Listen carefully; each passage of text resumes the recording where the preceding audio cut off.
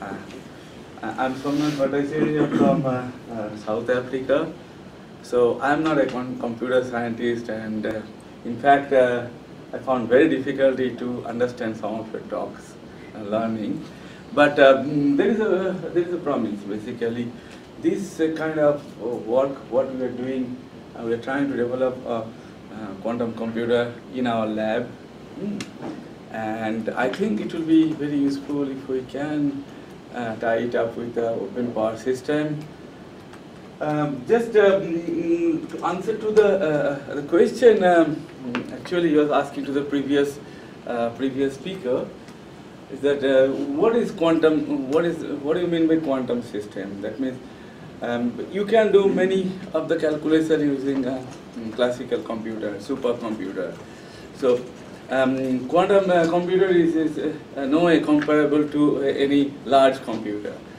However, some of the operation which takes very kind of phase transition, which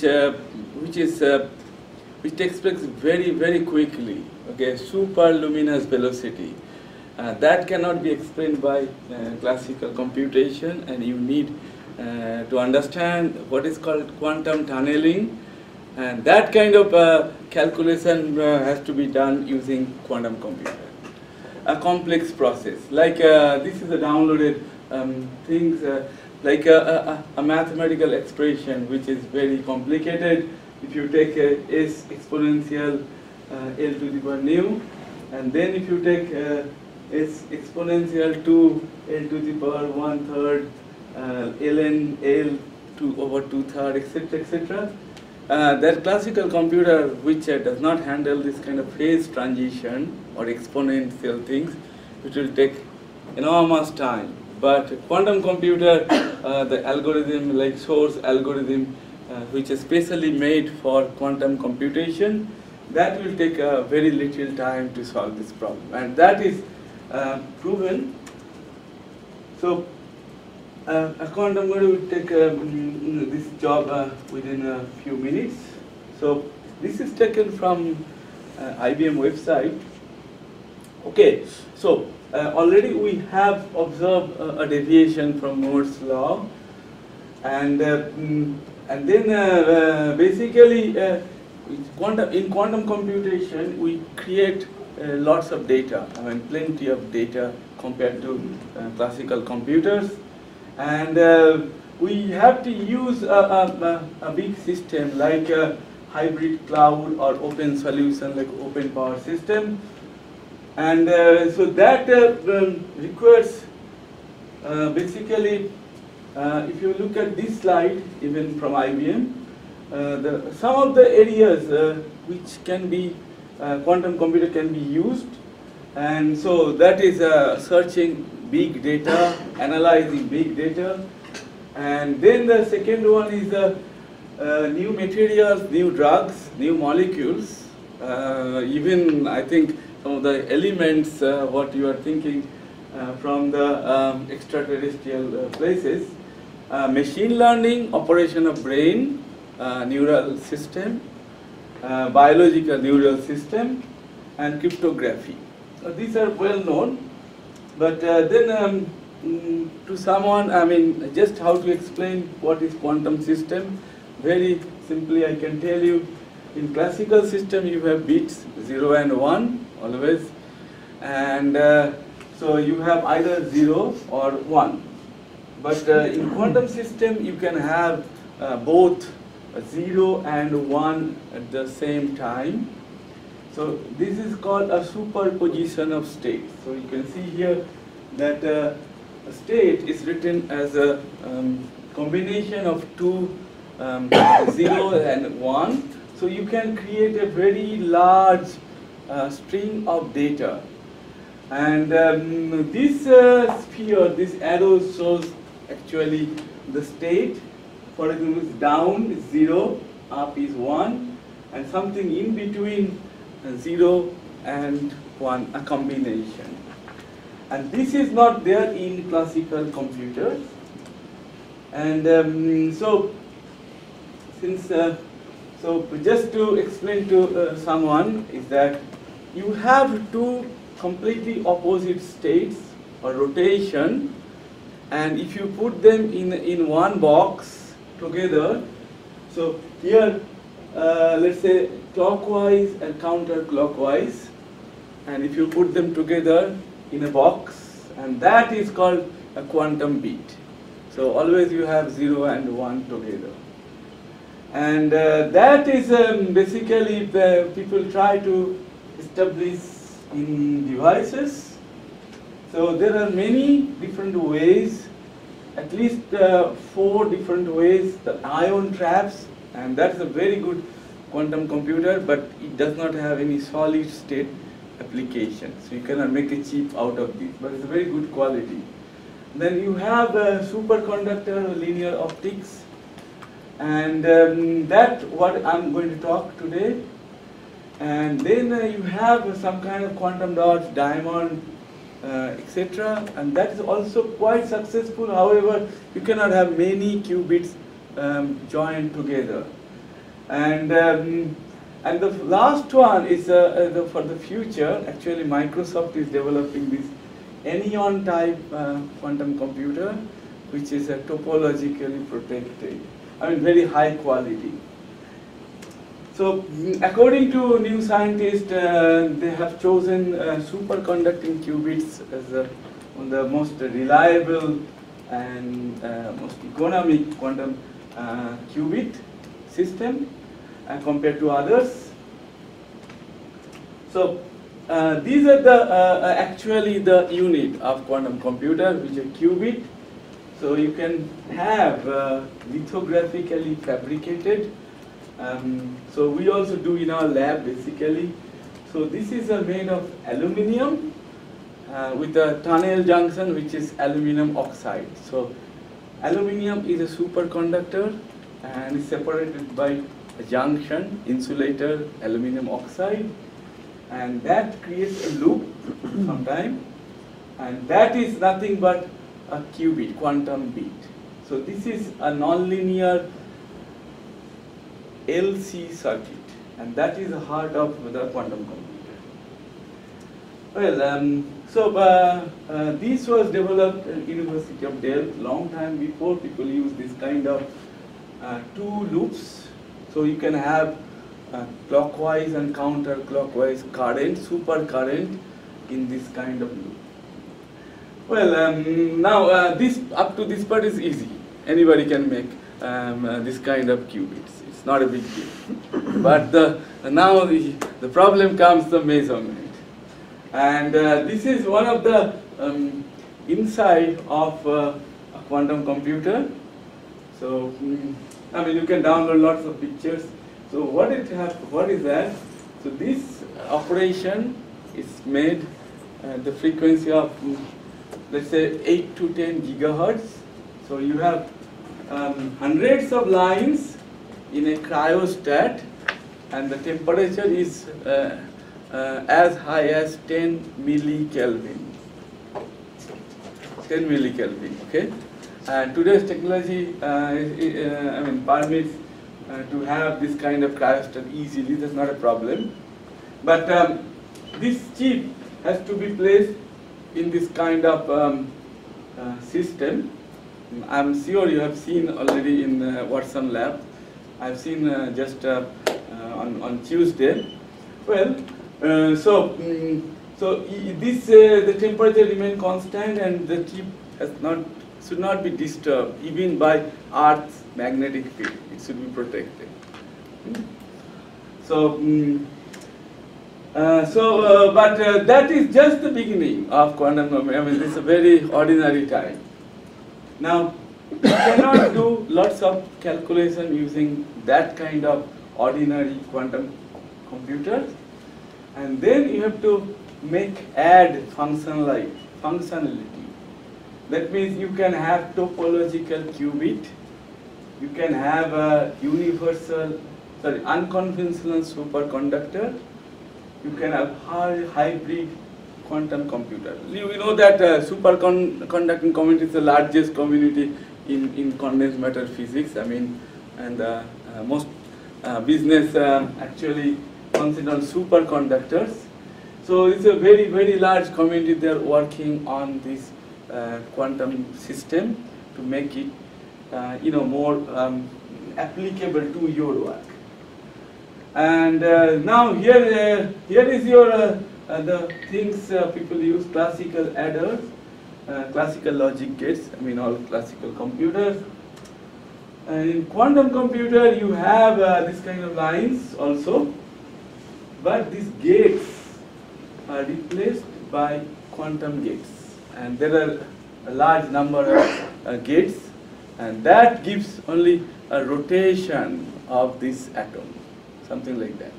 So you can rotate x, y, z direction basically, and just the basis of rotation of this spin, you can do the you can create NOT gate to C naught, Hadamard, etc., etc. gates. And now, what is the application of that? So just you need, like a previous speaker gave an excellent talk.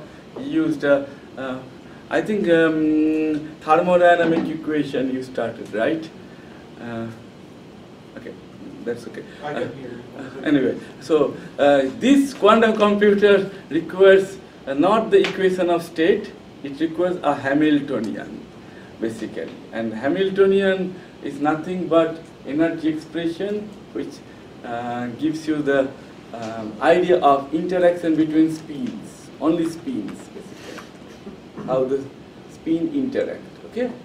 And based on that, if you know the Hamiltonian, and you have to convert this into machine language, and then you can solve this kind of problems, like polar molecules, array of quantum dots, and superconducting circuits, nuclear spins, etc., etc. I mean, biological problems, array of trapped, various kind of problems. So if you know the model, Hamiltonian, and if you can convert into a language and a transform, and you can do this, you can solve the problem. Now just for the hardware part, so this is some of the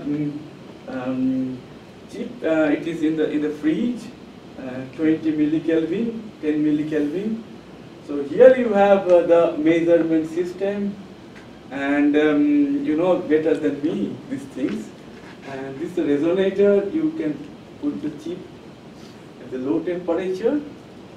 And what you do, basically you feed some power, microwave power, very small amount, and you get the reflected power, and from there, I mean, you can basically rotate the qubits, the spins, basically.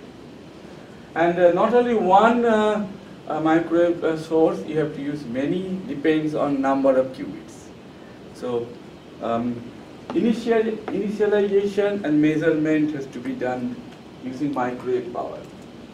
So this is a chip, basically qubit, and so you feed microwave power, you create a resonance, and this sphere, which is representation of qubit that rotates a particular angle, depends on the pulse width, etc., and creates a kind of oscillation, and you can tune this oscillation quite accurately because this is a quantum circuit.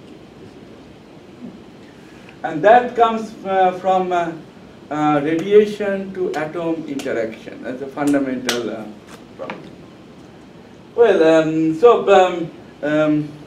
the thing, as you know, everybody knows now actually that IBM has 56 qubit, maybe more, I don't know exactly. You know better, you work for IBM. So at least IBM qubits are accessible. Other qubits, how many and what is the state, we do not know. Rigetti, some of them, Rigetti also you can use them. So the next slide is a little bit shocking. So I have been trying to last couple of years to see people and to know what the story is. And so this is from D-Wave NASA. And I've been to IBM Zurich, and even the Chinese, you know, our Chinese collaborator, Google, etc. Now, the thing is that even I met that Robert Swellcover last week at some of the conference. Okay, so although they are some of the top-notch physicists or scientists, they do not know for sure what the problem you are going to solve with the quantum computer. I mean, exactly what to do. I mean, I'm sure that that problem has not appeared to us yet. But everybody wants to have, like director of NASA said, can we have a quantum on my tabletop? I mean, universal quantum. I don't want to know what is in there. I want to have somebody like calculator or iPad that I can do everything on my desk. So, so that is called basically fault-tolerant universal quantum computer. And what is that? Basically, you create a kind of circuit. This is a concept, basically. You create a circuit, hexagon, and you use some kind of unconventional superconductor combined with semiconductor. You create a Majorana fermion, and new particles, and you can create, theoretically, you can create a large circuit, infinite long circuit using this kind of architecture. Nobody has tested this, or maybe they are testing, we do not know the answer now at Microsoft. So this works on the basis of topological hardware, and that is basically this is nothing but quantum mechanics. You cannot explain those things by classical computer, basically. Now, the thing is that here is the universal quantum computer, which is very difficult to realize at this time, because you need at least 100 qubits to say that you have a quantum computer. So what we are trying to develop a quantum simulator to solve some of the problems. And now this is not a bad news. I will explain to you why. So here the IBM QE.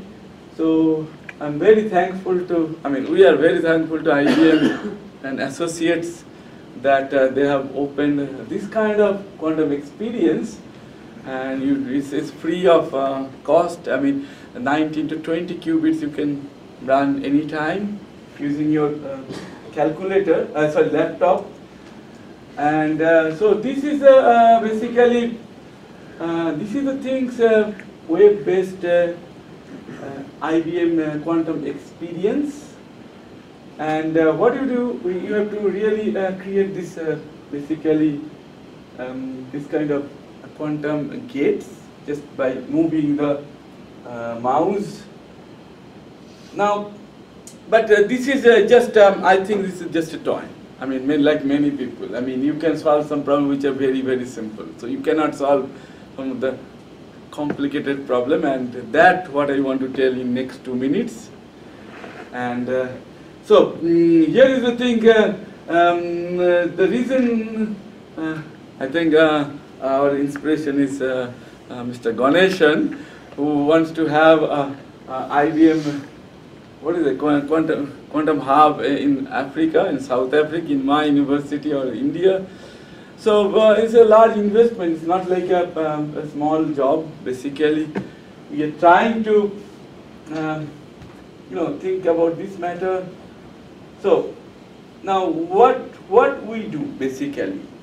So it's not possible to explain what we do exactly here, but how we are related to this problem, apart from the hardware, is that there are some new physical problems. Since our background is condensed matter, material science, so we think we should show that how to really simulate a material, a molecule at least, and to solve condensed matter problem, and which can match with the experimental data. We do the experiment actually, real experimental data.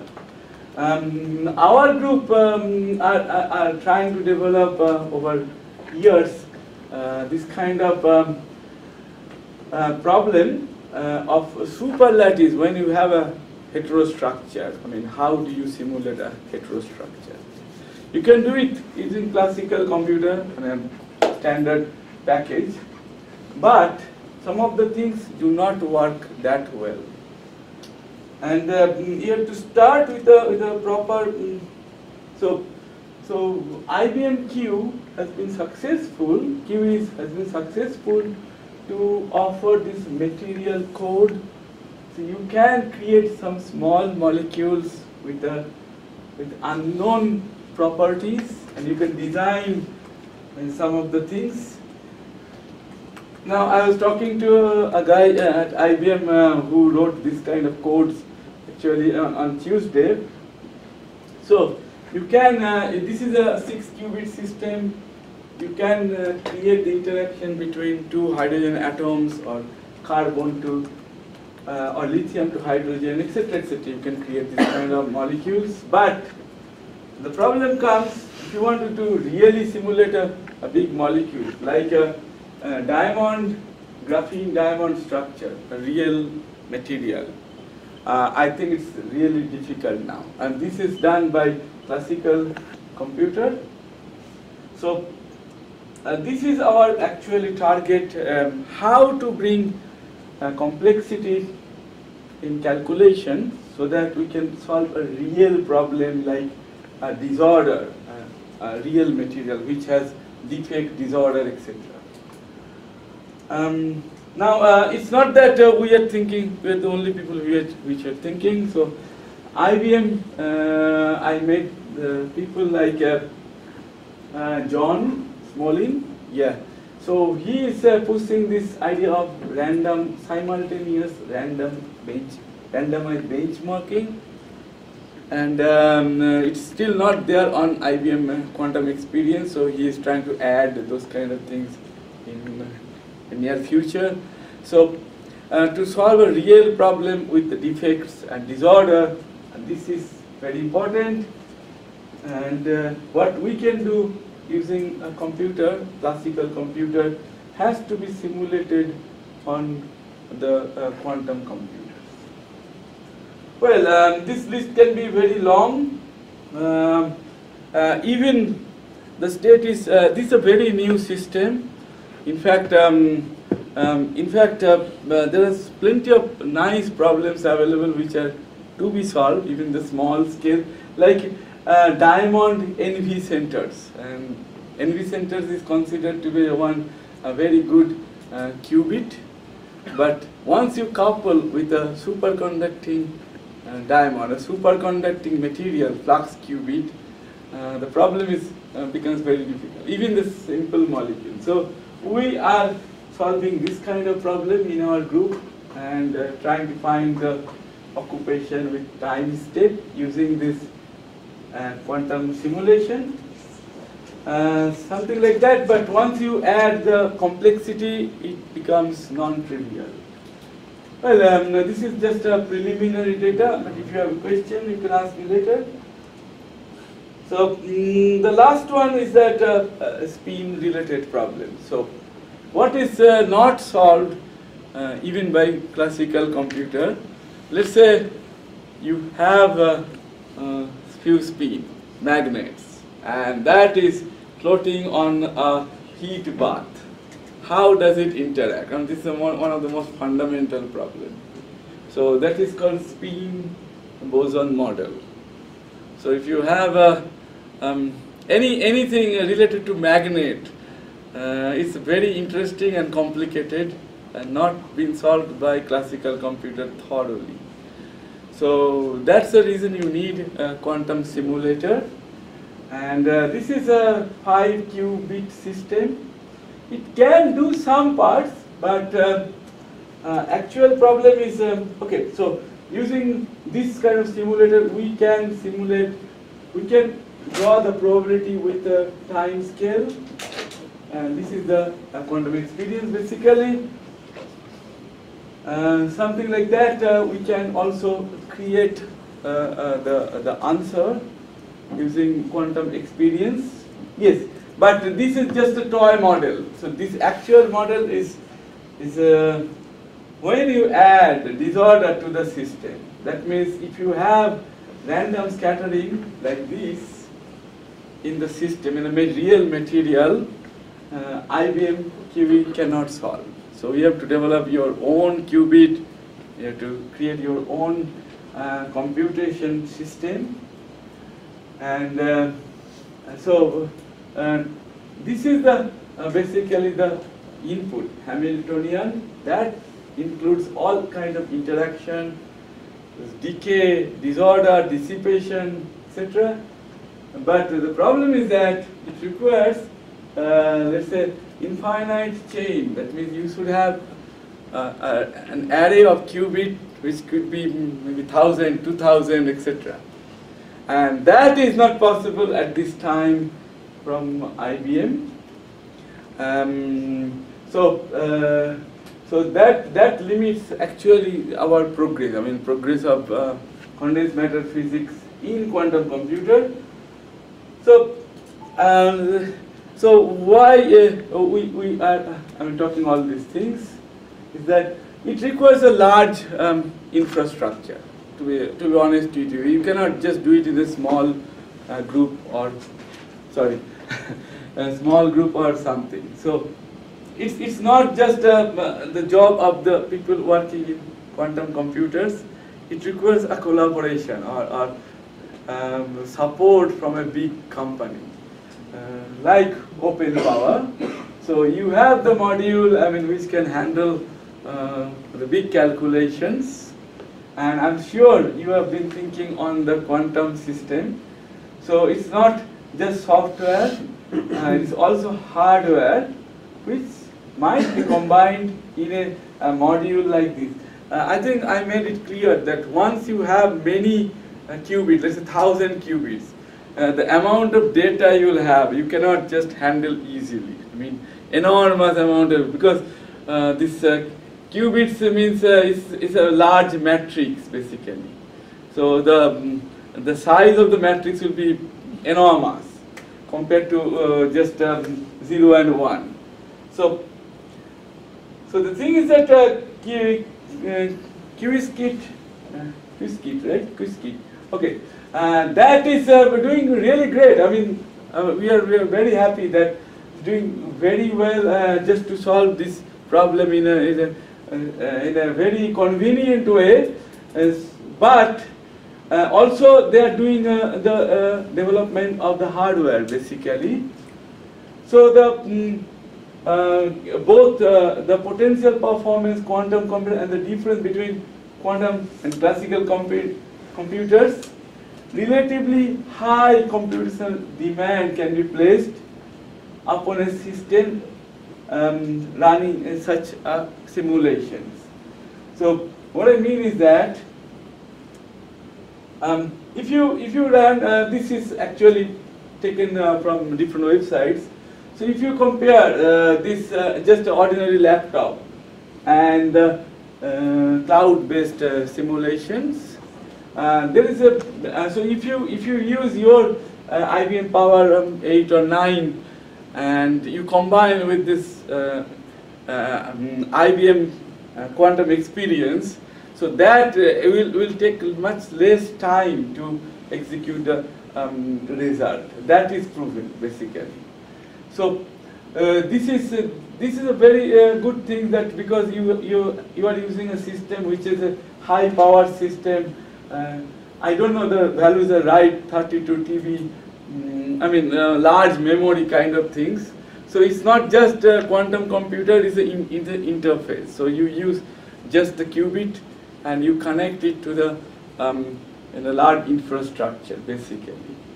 And that will definitely increase the speed of the computation, and that is very important. now we have very small scale, 5 qubit, 20 qubits, but in future imagine this is absolutely necessary. You cannot run quantum computer without classical computer. I mean, there's no way you can run, basically.